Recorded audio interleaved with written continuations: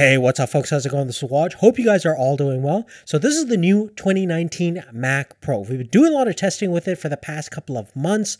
And this is, if you don't know already, the most basic configuration. It comes with an Intel Xeon 8-core CPU, has 16 threads, can turbo up to 4 GHz. We have 32 gigabytes of RAM, 256 gigabytes of SSD storage, and a 580X AMD discrete GPU. Now, even with these bare bones specifications, this thing still costs an arm and a leg, just around $6,000 from Apple. Now, recently I completed a custom PC build based around the AMD Ryzen Threadripper 2950X CPU, which has double the cores and threads compared to our 8-core Xeon processor found on the Mac Pro. So we have 16 cores and 32 threads. It also has a faster turbo frequency of 4.4 gigahertz. I also put in 48 gigabytes of DDR4 memory compared to 32 gigabytes found on the Mac Pro, 1 terabyte of PCI Express M.2 SSD storage, as well as a Zotac RTX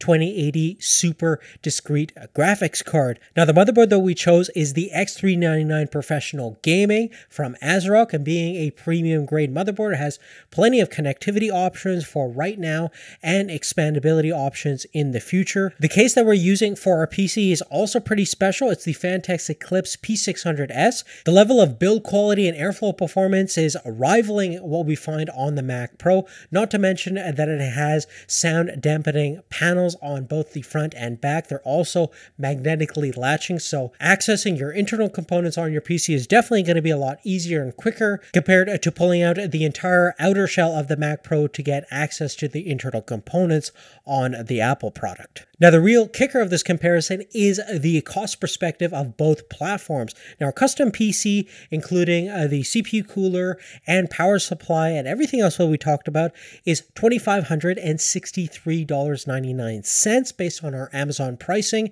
Now, as mentioned before, we have the bare minimum version of the 2019 Mac Pro with no optional extras, which retails for around $5,999. And that means our PC costs about 42% of the price of the cheapest version of the Mac Pro that you can get right now. And with that huge price difference, what we want to also determine is actually the performance differences between these two machines. And before we get into that, we're going to take a look at our sponsor that made this video possible. Now, I never paid much attention to the whole manscaping thing. I have a hard time shaving the face as is, and going downstairs to do a little grooming has always never been my forte, and that was until I discovered the Lawnmower 2.0 from Manscaped. Along with the Perfect Package 2.0 kit from Manscaped, this is a no-brainer way to ensure that you look, feel, and smell great in all the places where the sun don't shine. Now, the USB rechargeable lawnmower trimmer is specially designed not to damage the family jewels. It's water resistant, TSA travel friendly, and is dead simple to use. And for a gorilla like me to have a dedicated trimmer for everything and neck down definitely makes a lot of sense, since it's kind of gross to use the same shaver on your face and body. Also, being a fairly active person, I get super sweaty in pretty much all areas, and Manscaped also supplied a crop preserver, a deodorant which has anti-chafing properties, which is going to hopefully help me perform better and make me smell less like a dead horse after a workout. Now, if you're interested in looking and feeling awesome, definitely check out manscaped.com. And if you want 20% off, free shipping, and 2 free gifts, use our promo code MWTech20 for that discount. We want to thank Manscaped for helping us make this content possible. Now, getting to the actual performance differences between our custom built PC and the 2019 Mac Pro, what we want to first address is that, yes, we are running a Windows 10 on our custom built PC. Now, you can make a hack and toss version to kind of compete against a Mac Pro. Obviously, it's going to be a little more cumbersome, time consuming in terms of getting all the drivers and everything to work. And for the most part, you probably want to base your hack and toss around an Intel based CPU, which is probably going to be a little bit more pricey in terms of getting the cores and threads to the level that you were going to find with AMD processors. But just for simplicity's sake, we're just going to run Windows 10 on our custom built PC and compare it out against Mac OS X on our Mac Pro, and we're going to focus on apps that are cross-compatible across both platforms in terms of benchmarks and productivity-related tasks. Now, firstly, let's get into the performance differences between these two in terms of processors specifically. Now, on the Mac Pro side, we're using the Intel Xeon W3223 8-core 16-thread chip that can turbo up to 4 gigahertz. Now, on Cinebench R20, we're getting a score of 3674 points, and compared to our custom-built PC with the 2950X Threadripper CPU, which contains double the amount of cores and threads, we're actually getting slightly past double the performance at 7541 points. Now, moving forward, taking a look at the Geekbench CPU Benchmark, which accounts for single core and multi-core performance. On the single core side, we are still getting faster performance on the 2950X of 1,098 points compared to 1,069 points on our Intel Xeon CPU on the Mac Pro. And in terms of multi-core performance, we're obviously going to get a faster score on the 2950X since we have many more cores and threads to play with. We're getting around 13,000 points compared to 8,300 points on our Mac Pro. Now, in terms of our graphics card comparison, as you would imagine, the RTX 2080 Super, being a premium grade card, is probably going to destroy anything that the 580X AMD card is going to do with our baseline configuration of the Mac Pro. It has effectively double the throughput and overall performance. But just to illustrate the dramatic performance differences between the two graphics cards, take a look at the Geekbench OpenCL score on our 2080 Super, which is getting over 100,000 points compared to 40,000 points on the 580X on the Mac Pro, and Unigen's Valley benchmark set to 1080p with all the max out details, 8 times anti-aliasing.